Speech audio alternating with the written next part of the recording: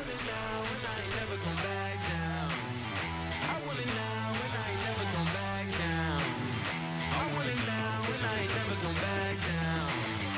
I want it now and I ain't never gon' back down. Now I'm fired up. I'm sorry, brother, your time's up. I see the top and I climb up. I came from the ashes, I rise up. I want it now, I gotta rise up.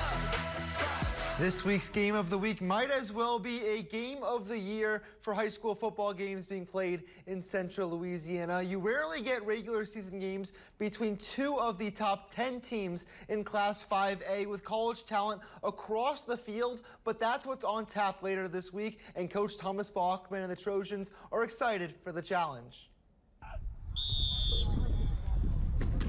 After starting on the road for the season's first two games, the Ash Trojans are happy to be getting the chance to play back in front of their home fans. Yeah, we enjoy playing at home. People of Alexandria have been incredible to us. We can't say thank you enough. Ultimately, I hope we say thank you with how hard we work and the product that we put on the field.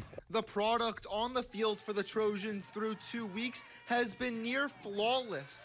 Wins over West Feliciana and Union Parish by a combined 66 points have launched the Trojans into the top 10 of the Class 5A polls.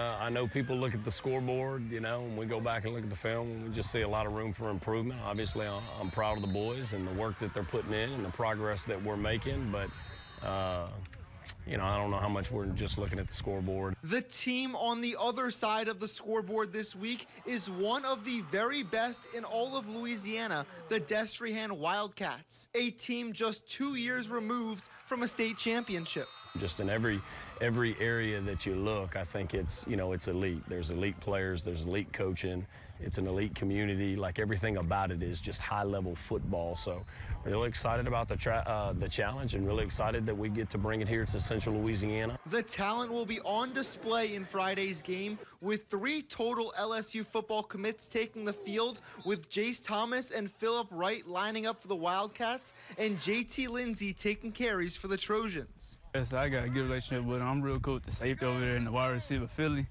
We built a bond over the years and expressed over since we committed LSU. I feel like we could put up a good fight against them, come out the dub, because 2 very good teams. With the chance for a landmark win for Senlaw over one of New Orleans' very best. Just keep putting the work in, man, because we know we're way better than what we are right now. People be trying to count us out because we're from Senlaw, but it's nothing like that, man. We better than most teams out here. Senlaw not known for it, like, producing big people, like, especially like going against higher ranked people. We the only school in Senlaw going against like people like Destrehan, Union, stuff like that. So people trying to count us out, but it's all right. And the Trojans hope to keep proving the doubters wrong.